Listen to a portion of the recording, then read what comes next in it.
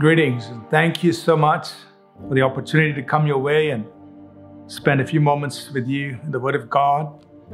This week, we are addressing the issue of strange doctrines in the church at large. It is rather disappointing to see all kinds of things being spoken of from behind the pulpit where the Word of God is to be ministered from, and people who give their time to listen to the Word of God not necessarily being fed with pure Word, but rather strange doctrines being spoken from the pulpit. And so we're establishing criteria on how you as a believer, as you listen to the Word of God, can evaluate whether this is good things to hear, listen to. Today I want to emphasize the importance of reverence in the ministry of the Word, in the preaching and the teaching of the Word, that there is integrity, purity, sound doctrine, sound speech.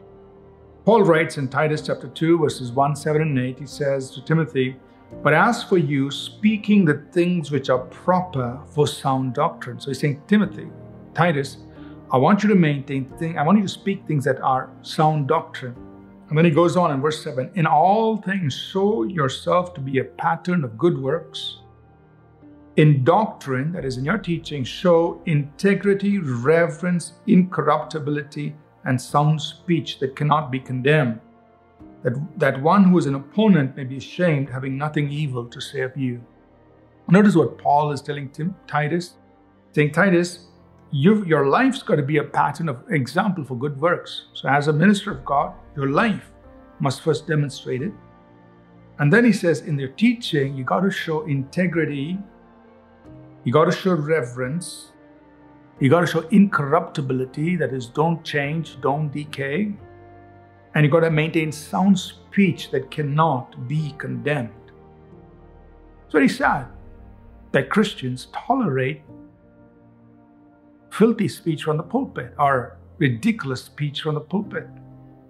Whereas the instruction in Scripture is the person ministering the Word of God should do it with reverence. There's got to be integrity and honesty and decency. There's got to be sound speech that cannot be condemned. That is the ministry of the Word. And sad to say that many pulpits don't have that. And yet, believers sit and listen. So I want to challenge you.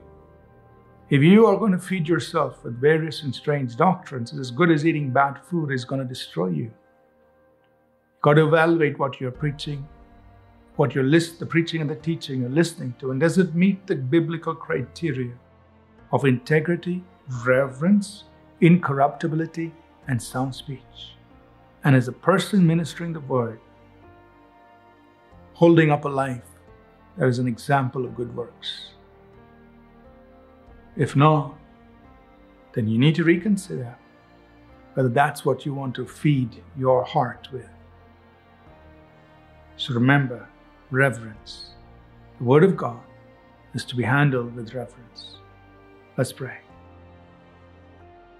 Father, we honor you. We honor your words. And we pray that you help us be discerning of what we hear, of the preaching and the teaching that we receive,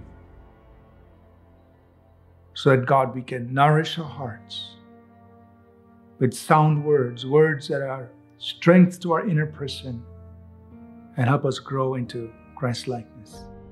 In Jesus' name, amen.